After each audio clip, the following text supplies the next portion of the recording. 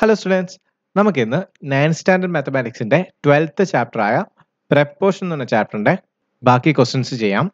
So നമ്മളിപ്പോൾ ചെയ്യാൻ പോകുന്നത് നെക്സ്റ്റ് പാർട്ട് ആണ്. നമ്മുടെ ഇൻവേഴ്സ് പ്രപ്പോർഷൻ എന്ന് പറഞ്ഞൊരു ടോപ്പിക് ആണ്. ഓക്കെ, സോ ഇനി ഇൻവേഴ്സ് പ്രപ്പോർഷനിലെ ക്വസ്റ്റ്യൻസ് ആണ് നമ്മൾ ചെയ്യാൻ പോകുന്നത്. First question page number 189 first question. Question ഇങ്ങനെയാണ്: prove that an ഇക്വലാറ്റർ triangle. Okay, so ഒരു ഇക്വലാറ്റർ ട്രയാങ്കിൾ ഉണ്ട് എന്തായാലും ക്വസ്റ്റ്യനിൽ. പിന്നെ area is proportional to the square of the length of A side. ഒരു സൈഡിന്റെ ലെങ്ത്തിന്റെ സ്ക്വയർ. ഓക്കെ, അപ്പൊ ഒരു സൈഡിന്റെ സ്ക്വയറുമായിട്ട് ഏരിയ പ്രപ്പോർഷണൽ ആണോ എന്നാ ചോദിച്ചേക്കുന്നത്. Okay, what is the constant of proportionality? അപ്പൊ നമ്മൾ പ്രൂവ് ചെയ്യാനായിട്ടാണ്. സോ നമ്മൾ എന്ത് ചെയ്യണം? ആദ്യം ഒരു ഫിഗർ വരയ്ക്കണ്ടേ? ക്വസ്റ്റ്യൻ തന്നിട്ടുണ്ട്, ഒരു ഇക്വലാറ്ററൽ ട്രയാങ്കിൾ ആണ് അല്ലെ. സോ നമുക്കൊരു ഇക്വലാറ്ററൽ ട്രയാങ്കിൾ ജസ്റ്റ് വരയ്ക്കാം. ഓക്കെ, നമുക്ക് പേരിട്ട് കൊടുക്കാം ABC. സോ നമ്മൾ ഇങ്ങനെ പേരിട്ടുകൊണ്ട് നമ്മൾ വരയ്ക്കാൻ നേരത്ത് അതിന്റെ കൂട്ടത്തിൽ നമ്മൾ ക്വസ്റ്റ്യനിൽ എന്ത് ചെയ്യണം? നമ്മൾ അതുപോലെ തന്നെ എഴുതണം. ഓക്കെ, സോ ഞാൻ എഴുതുവാണ്: consider an equilateral triangle. Okay, full എഴുതുക: ഇക്വലാറ്ററൽ ട്രയാങ്കിൾ ABC. ഓക്കെ ആണല്ലോ. എന്നിട്ട് നമുക്ക് ഇതിന്റെ സൈഡ്സ് എല്ലാം നമുക്ക് A ആയിട്ട് എടുക്കാം. Okay, and sides as A. Okay, so ഇക്വലാറ്റർ triangle full ആയിട്ട് തന്നെ. അപ്പൊ ഇത്ര ഇങ്ങനെ എഴുതിയതിനു ശേഷം നമുക്ക് എന്ത് ചെയ്യാം? സിയിൽ നിന്ന് ഒരു ഡിവിഷൻ ലൈൻ ഇങ്ങനെ വരയ്ക്കാം. ഓക്കെ, ഒരു ഓൾട്ടിറ്റ്യൂഡ്. സോ നമുക്ക് ഈ ഒരു ലൈനിനെ രണ്ടായിട്ട് ഡിവൈഡ് ചെയ്യുക അതല്ലേ, ഇക്വലാറ്റർ ട്രയാങ്കിൾ ആയതുകൊണ്ട് തന്നെ. സോ ഇതെന്തായിട്ട് മാറും? ഇവിടെ A/2 ഇവിടെ A/2 ആകത്തില്ലേ? അങ്ങനെ ഡിവൈഡ് ചെയ്യുന്ന ഒരു ഓൾട്ടിറ്റ്യൂഡ് നമ്മൾ വരച്ചു. നമ്മൾ അതിற்கு D എന്ന് പേരിടാം. ഓക്കെ, സോ നമുക്ക് ABക്ക് പെർപെൻഡിക്കുലർ ആയിട്ട് നമ്മളൊരു ലൈൻ വരച്ചു. ഓക്കെ, അത് നമുക്ക് മെൻഷൻ ചെയ്യാം: ഡ്രോ CD. ഓക്കെ, നമ്മൾ CD ആണ് വരച്ചത്, പെർപെൻഡിക്കുലർ ടു AB. ഇത്രയും ക്ലിയർ അല്ലേ?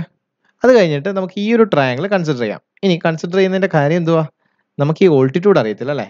സോ ഈ ഓൾട്ടിറ്റ്യൂഡ് കണ്ടുപിടിക്കണം. ഓക്കെ, അതിന് വേണ്ടിയിട്ടാണ് ഞാൻ ട്രയാങ്കിൾ കൺസിഡർ ചെയ്യാൻ പോകുന്നത്. സോ നമുക്ക് ഈ ഒരു ട്രയാങ്കിൾ കൺസിഡർ ചെയ്യാം. സോ ആ ട്രയാങ്കിൾ കൺസിഡർ ചെയ്യാൻ നേരത്ത് നമുക്ക് എങ്ങനെ എഴുതാം? ഇൻ ട്രയാങ്കിൾ, ആ ട്രയാങ്കിളിന്റെ പേരും എന്തുവാ? ADC. Okay, ADC. ഇവിടെ ഒരു 90 ഡിഗ്രി ഉണ്ടല്ലേ. നമുക്ക് എയും അറിയാം, A/2 അറിയാം, ഒരു രണ്ട് സൈഡ് അറിയാം. ഒരു സൈഡ് കണ്ടുപിടിക്കണം. ആ സൈഡ് എന്ന് പറഞ്ഞാൽ എങ്ങനെ ഇരിക്കും?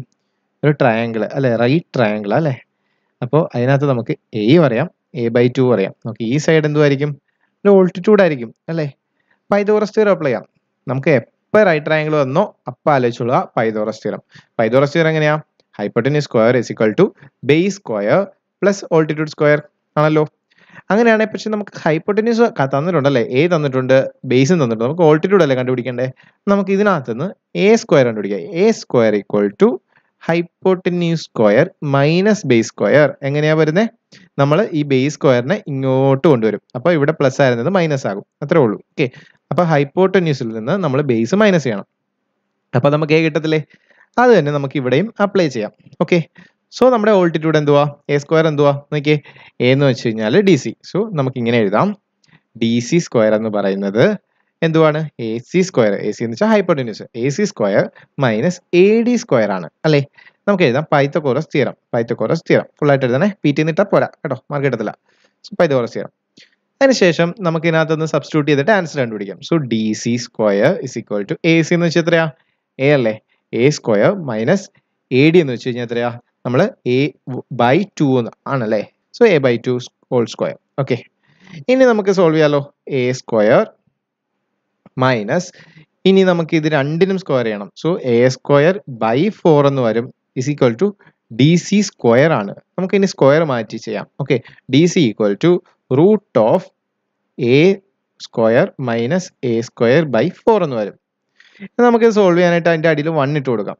ഓക്കെ, എന്നാലേ നമുക്ക് മൈനസ് ചെയ്യാൻ പറ്റത്തുള്ളൂ അല്ലെ. നമുക്ക് 1 ആണ് ഇതിന്റെ അടിയിൽ, അപ്പോൾ ഇത് 4 ആണ് അല്ലെ. നമുക്ക് സെയിം നമ്പർ ആയാലേ നമുക്ക് മൈനസ് ചെയ്യാൻ പറ്റത്തുള്ളൂ. അതുകൊണ്ട് മേളിലും താഴെയും ഏത് നമ്പർ വെച്ചിട്ട് ചെയ്യണം? 4 വെച്ചിട്ട് ചെയ്യണം അല്ലേ. അപ്പൊ നമുക്ക് മൈനസ് ചെയ്യാൻ പറ്റും. സോ മേളിൽ 4 വെച്ചിട്ട് ചെയ്ത് കഴിഞ്ഞാൽ 4A സ്ക്വയർ ആകത്തില്ലേ, ബൈ 4 എന്ന് വരും, മൈനസ് A സ്ക്വയർ ബൈ 4 എന്ന് വരും. നമുക്ക് മൈനസ് ചെയ്യാൻ പറ്റുമല്ലോ. എങ്ങനെ കിട്ടും? ഇവിടെ റൂട്ട് ഉണ്ട് കേട്ടോ, മറക്കല്ലേ, റൂട്ട് മറക്കല്ലേ. സോ മൈനസ് ചെയ്ത് കഴിഞ്ഞാൽ നമുക്ക് ഇവിടെ 1 ഉണ്ട്. സോ 4ൽ നിന്ന് 1 പോയി കഴിഞ്ഞാൽ 3 A സ്ക്വയർ ബൈ 4 എന്ന് കിട്ടും. 4 മൈനസ് ചെയ്യേണ്ട ആവശ്യമില്ല, നമുക്ക് ഇങ്ങനെ ഡയറക്റ്റ് എഴുതാം. റൂട്ട് എഴുതണേ. ഇനി ഇതിന്റെ റൂട്ട് കളഞ്ഞു കഴിഞ്ഞാൽ എങ്ങനെ വരും? ഞാൻ ഇങ്ങനെ എഴുതുന്ന സ്ഥലമില്ലാത്തതുകൊണ്ടാണ് നിങ്ങൾ താഴത്തോട്ട് എഴുതാൻ നോക്കുക കേട്ടോ. അപ്പോൾ നമുക്ക് റൂട്ട് കളയാം. സോ റൂട്ട് കളഞ്ഞു കഴിഞ്ഞാൽ √3 അങ്ങനെ തന്നെ വരും. എയുടെ റൂട്ട് പോയി കഴിഞ്ഞാൽ എ സ്ക്വയറിന്റെ റൂട്ട് പോയി കഴിഞ്ഞാൽ എ വരും ബൈ 4ന്റെ റൂട്ട് പോയാൽ റൂട്ട് എത്രയാ? 4ന്റെ റൂട്ട് എത്രയാ? 2 × 2 4. അപ്പം നമ്മൾ ഒരു 2 എടുക്കും. ഓക്കെ, ഇതാണ് നമ്മുടെ ഡി സിയുടെ answer. D C is equal to √3a/2 ആണ്. ഓക്കെ, സോ നമുക്ക് ഡി സി കിട്ടി. അപ്പോൾ ഡി സി എന്ന് വെച്ച് കഴിഞ്ഞാൽ നമ്മുടെ ഹൈറ്റ് എത്ര കിട്ടിയേക്കുന്നത്? √3a/2 ആണ് കിട്ടിയേക്കുന്നത്. ഇനി നമുക്ക് എന്ത് ചെയ്യാം? നമ്മുടെ സാധാരണ ഒരു ഏരിയയുടെ ഫോർമുല ഇല്ലേ? നമുക്ക് ഏരിയയുടെ ഫോർമുല കണ്ടുപിടിക്കാനായിട്ട് നമുക്ക് രണ്ട് കാര്യങ്ങൾ വേണം. ഏരിയയുടെ ഫോർമുല എന്തുവാ? Area equal to area of triangle എന്ന് പറയുന്നത് എന്തുവാണ്? നമ്മുടെ സാധാരണ കൊച്ചിലോട്ട് പഠിക്കുന്ന formula half into base into height. ഇതല്ലേ ഫോർമുല? ഈ ഫോർമുലയ്ക്ക് നമുക്ക് എന്തൊക്കെ വേണമായിരുന്നു? ബേസ് വേണം. ബേസ് എന്ന് പറഞ്ഞാൽ നമ്മൾ ആദ്യം തന്നെ എടുത്തിട്ടുണ്ട്. ഒരു സൈഡ് എന്ന് പറഞ്ഞാൽ എ ആണെന്ന് അല്ലെ? ബേസ് നമുക്ക് ഓൾറെഡി കിട്ടി. പക്ഷെ നമുക്ക് എന്തില്ല? ഹൈറ്റ് ഇല്ലായിരുന്നു. ഹൈറ്റ് കണ്ടുപിടിക്കാനായിട്ട് മാത്രമാണ് നമ്മൾ ഇത്രയും ചെയ്തേക്കുന്നത്. ഓക്കെ ആണല്ലോ? അപ്പോൾ ഹൈറ്റ് കിട്ടി. ഹൈറ്റ് ആണ് നമ്മളിപ്പോൾ കണ്ടുപിടിച്ചേക്കുന്നത്. ഇനി നമുക്ക് എന്ത് ചെയ്യാം? നമുക്ക് ഡയറക്റ്റ് ഫോർമുല അപ്ലൈ ചെയ്ത് കൊടുത്തിട്ട് നമുക്ക് ആൻസർ ചെയ്യാം. ഓക്കെ ആണല്ലോ? സോ നമുക്ക് അപ്ലൈ ചെയ്ത് കൊടുക്കാം. Area of triangle equal to half into base എന്ന് പറഞ്ഞാൽ എങ്ങനെയാടാ? ഇതിവിടെ ഹാഫ് ബേസ് നമ്മൾ a/2 എടുത്തത് പകുതി ആയതുകൊണ്ട് നമ്മൾ പകുതി സെഷനാണ് എടുത്തത്. മൊത്തം എത്രയായിരിക്കും? എ തന്നെ ആയിരിക്കും അല്ലേ? അപ്പോൾ ബേസ് എന്ന് വെച്ച് കഴിഞ്ഞാൽ എ ഇൻറ്റു ഹൈറ്റ് എന്ന് വെച്ചാൽ എത്രയാണ് നമുക്ക് ഇപ്പോൾ കിട്ടിയേക്കുന്നത്? √3a/2 ആണ് കിട്ടിയേക്കുന്നത് ആണല്ലോ? അങ്ങനെയാണ് നമുക്ക് ഇതെല്ലാം കൂടി ഇൻറ്റു ചെയ്യാം. എയും കൂടി ഇൻറ്റു ചെയ്ത് കഴിഞ്ഞാൽ നമുക്ക് എത്ര കിട്ടി? a² കിട്ടി അല്ലേ? അപ്പോൾ √3a² × 2 4 ഇങ്ങനെ കിട്ടിയല്ലോ. മനസ്സിലായോ? അപ്പോൾ √3a² / 4 ആണ് നമ്മുടെ ഏരിയ ഓഫ് ട്രയാങ്കിൾ എന്ന് പറഞ്ഞാൽ √3a²/4. ക്വസ്റ്റിന് ചോദിച്ചിരുന്നത് എന്തുവാ? Prove that four ഇക്വലാറ്റർ triangle area is proportional to the square of the length of the sides. അപ്പൊ ഏരിയ പ്രപ്പോർഷണൽ ആണോ? സോ ഏരിയ എന്ന് വെച്ചാൽ √3a²/4 is proportional to the square of the side അല്ലേ? അപ്പൊ square of the side എന്ന് വെച്ചാൽ ഒരു side എന്ന് പറഞ്ഞാൽ എ ആയിരുന്നു. എയുടെ സ്ക്വയർ എന്ന് വെച്ചാൽ ഇങ്ങനെ അല്ലേ? സൈഡിന്റെ സ്ക്വയർ തന്നെ ഇങ്ങനെ വരും. സോ ഇവിടെയും a² ഉണ്ട്, ഇവിടെ a² ഉണ്ട്. അപ്പോൾ നമുക്ക് രണ്ടും പ്രപ്പോർഷണൽ ആണ്. ഇനി ഇവിടെ സെപ്പറേറ്റ് ആയിട്ട് വരുന്നൊരു സംഭവം ഉണ്ട്. എന്തുവാണ്? √3/4 വരും അല്ലെ? അത് ആണ് സെപ്പറേറ്റ് ആയിട്ട് വരുന്നത്. ആ സെപ്പറേറ്റ് ആയിട്ട് വരുന്ന ചേട്ടൻ ഏതാ? നമ്മുടെ കോൺസ്റ്റന്റ് ആണ് അല്ലേ? അപ്പൊ പുള്ളിക്കാരൻ കോൺസ്റ്റന്റ് ആണ്. കോൺസ്റ്റന്റ് ഓഫ് പ്രപ്പോർഷണാലിറ്റി ആണ് പുള്ളി.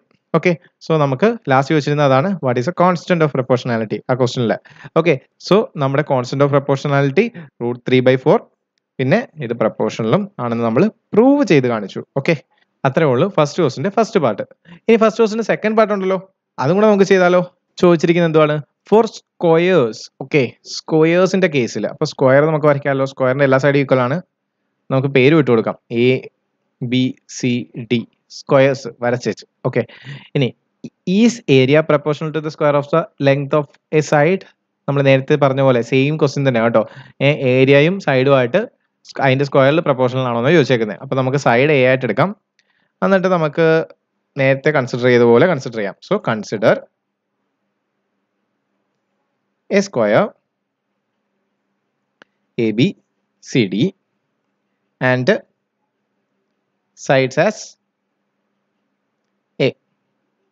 ഓക്കെ, സൈഡ് എ ആയിട്ട് എടുത്തു. ഇത്രയും കൺസിഡർ ചെയ്തതിനു ശേഷം നമുക്ക് ഏരിയയുടെ ഫോർമുല എഴുതാലോ. ഏരിയ ഓഫ് സ്ക്വയറിന്റെ ഫോർമുല എന്തുവാ? Area of square is equal to side into side അല്ലേ? നമ്മുടെ basic formula side into side ഏരിയയുടെ ഫോർമുല. സൈഡിന് പകരം നമുക്ക് എന്തെടുക്കാം? ഒരു സൈഡ് എന്ന് പറഞ്ഞാൽ എ ആണ്. സോ A × A എന്ന് പറഞ്ഞാൽ എത്രയാ? a² ആണല്ലോ. ഏരിയ എനിക്ക് കിട്ടി a². ഓക്കെ, ഇനി നമുക്ക് ഏരിയയും സൈഡുമായിട്ട് പ്രപ്പോർഷണൽ ആണോ എന്ന് ചോദിച്ചേക്കുന്നത്. ഏരിയയും സൈഡുമായിട്ട് പ്രപ്പോർഷണൽ ആണോ നോക്കിയേ. ഏരിയ എന്ന് പറഞ്ഞാൽ a², സൈഡിന്റെ സ്ക്വയർ ആണ് നമ്മൾ എടുക്കാൻ പറഞ്ഞേക്കുന്നത്. സൈഡിന്റെ സ്ക്വയർ എന്ന് പറഞ്ഞാലും a². രണ്ടുമായിട്ട് പ്രപ്പോർഷണൽ ആണ്. കണ്ടു കഴിഞ്ഞാൽ അറിയാം അല്ലെ? ഒന്നും ചെയ്യാനില്ല. സോ രണ്ടുമായിട്ട് പ്രപ്പോർഷണൽ ആണ്. Yes, it is proportional. നമുക്ക് കോൺസ്റ്റന്റ് ഓഫ് പ്രപ്പോർഷണാലിറ്റി എന്ത് എഴുതാം? കോൺസ്റ്റന്റ് ഇവിടെ ഒന്നുമില്ല.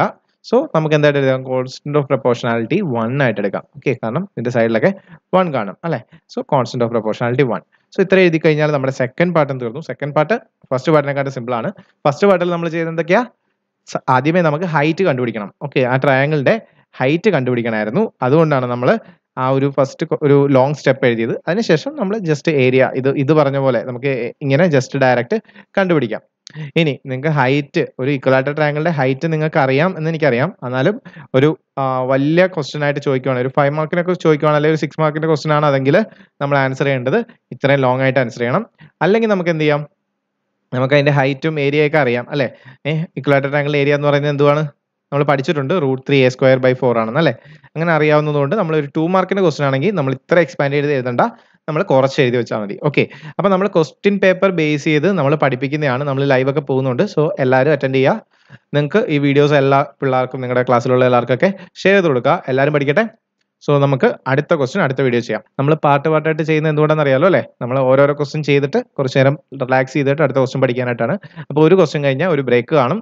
സോ ആ ബ്രേക്ക് കഴിഞ്ഞിട്ട് നിങ്ങൾ വന്ന് പഠിച്ചാൽ മതി നെക്സ്റ്റ് ക്വസ്റ്റ്യൻ. ഓക്കെ, കണ്ടിന്യൂസ് ആയിട്ട് പഠിക്കാൻ ഇരിക്കണ്ട. മാത്സ് നിങ്ങൾ ഫുള്ള് നോട്ട് എടുത്ത് ചെയ്ത് പഠിക്കുക. ഓക്കെ, അല്ലാതെ ക്ലാസ് മാത്രം കേട്ടുകൊണ്ടിരിക്കരുത്, ചെയ്ത് കൂടെ പഠിക്കുക. ഓക്കെ, സോ നെക്സ്റ്റ് വീഡിയോയിൽ കാണാം. താങ്ക്